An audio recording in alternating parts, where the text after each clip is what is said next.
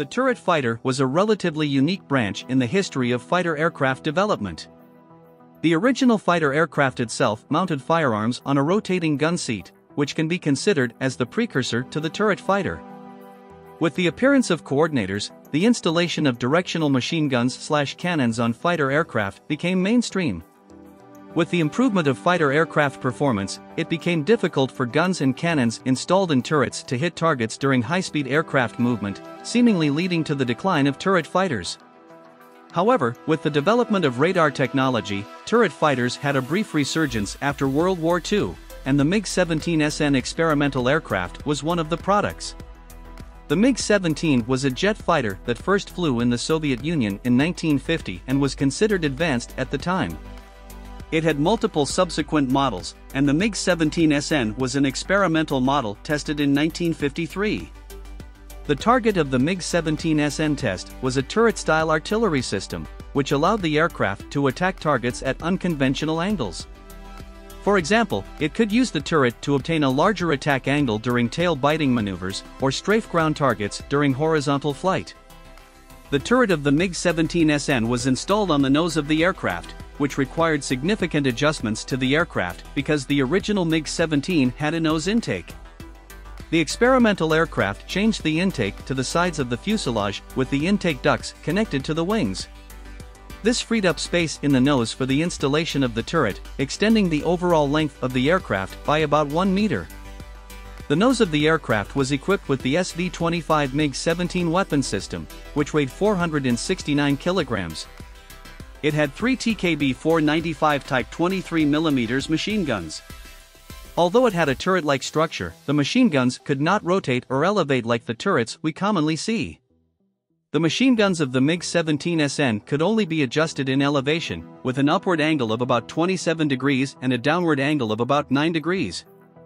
The 3 machine guns were not arranged together, but rather 2 were placed side by side on the left side of the nose, and 1 was installed separately on the right side. The 3 machine guns were controlled together, and the theoretical rate of fire for a single machine gun was 250 rounds per minute. It was almost impossible for the pilot to manually control the machine guns to hit targets, so the aircraft was equipped with a radar system and an automatic direction finder, as well as a special optical device. The pilot's canopy was enlarged to provide better visibility. Although the aircraft's appearance seemed more advanced than the nose intake structure, the MiG-17SN's testing did not go smoothly. Firstly, the aircraft's flight performance was not as good as the MiG-17. Its maximum speed was about 60 km per hour slower, and it took about 0.4 minutes longer to climb to an altitude of 5,000 meters.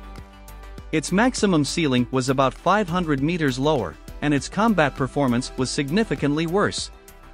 Of course, the aircraft's flight performance was not as important as the turret testing for a fighter aircraft. So how did the turret of the MiG-17SN perform? Testing found that after the gun deviation angle exceeded a certain threshold, the recoil would directly affect the flight.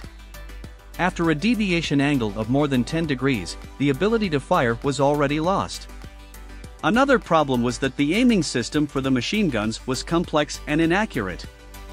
Therefore, this type of turret fighter did not meet practical standards and was deemed to have no value for further development. From another perspective, the 1950s was also a time of great development for missiles.